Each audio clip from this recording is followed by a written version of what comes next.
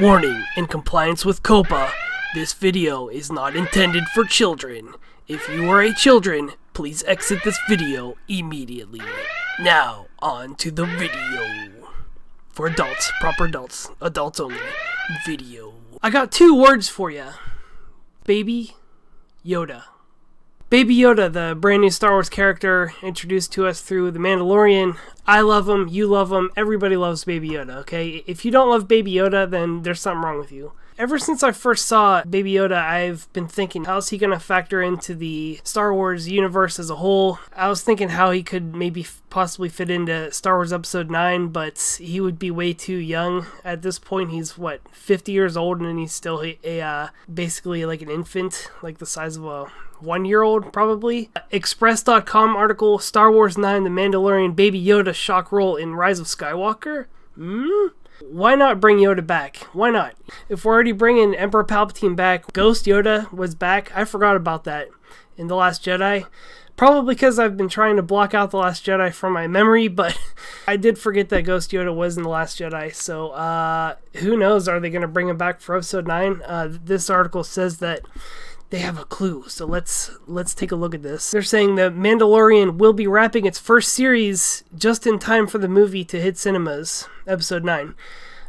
It's set decades before the events of the final sequel trilogy. However, Yoda and the mysterious new member of his race are extremely long-lived. Yoda was supposed to be over 900 years old at the time of his death, right?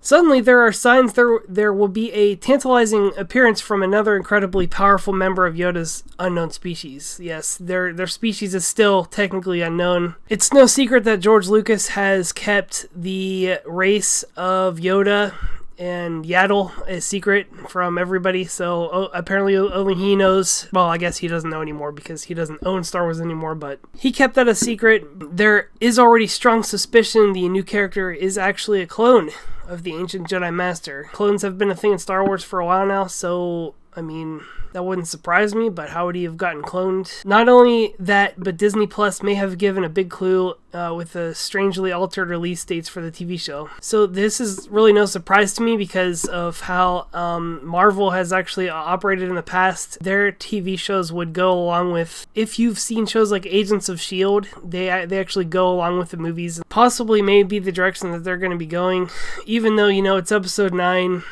We already have a bad taste in our mouth. It still might be interesting to see how this show will fit into this new movie. The theory says The Mandalorian's release schedule feels like a deliberate hint that there's some kind of direct connection to Rise of Skywalker. They point out the usually weekly interviews between the TV show's episodes are suddenly changed as the movie hits cinemas. Episode 6 is out Friday, December 13th. Episode 7 of The Mandalorian arrives just 5 days later on Wednesday, December 18th, the day before the earliest Rise of Skywalker screenings. Well, Thursday. I'll be going Thursday night to see it. I'll be streaming that. Look at that picture there, man. Look at that. Oh man, taking her rightful place in Star Wars history. So skipping ahead here, the new Baby Yoda is 50 years old and the Mandalorian's still an infant. Yes, he's still a small baby.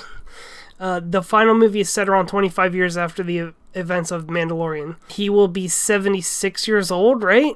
Old enough to become an independent character. I don't think so, because he's 50 and he's like 1 year old, right? Human years. 25 years, what, he'll be like 1.5, right? I don't think he could be an independent character in Star Wars. I don't know what they're talking about. Like, it says enough time will also have passed for the character to have started training in the Force. What?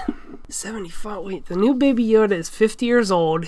The final movie, Episode 9, is set around 25 years after the events of Mandalorian. That means he'll just be 1.5, right? Am I missing something here? The appearance of Yoda in The Last Jedi was a major shock. It also introduced new canon. Oh, yes, it did. I remember. Confirmation that Force Ghosts can physically affect the living world. When he hit and ignited a Jedi tree with a bolt of power. Imagine the shock if a new Yoda character also appears. Bunch of ads, bunch of junk, internet junk. Only 25 years have passed until Episode 9 from The Mandalorian. I don't suspect that we're gonna see much Baby Yoda. I'm sorry about that. I think these Disney spin-off TV shows may just be their own thing, and that's fine too, because it's great so far, and I don't really want to get good Star Wars mixed in with, you know, Last Jedi type Star Wars, okay? If you know what I mean. If you enjoy this video, I do these videos weekly, so don't forget to subscribe, and I will see you next time.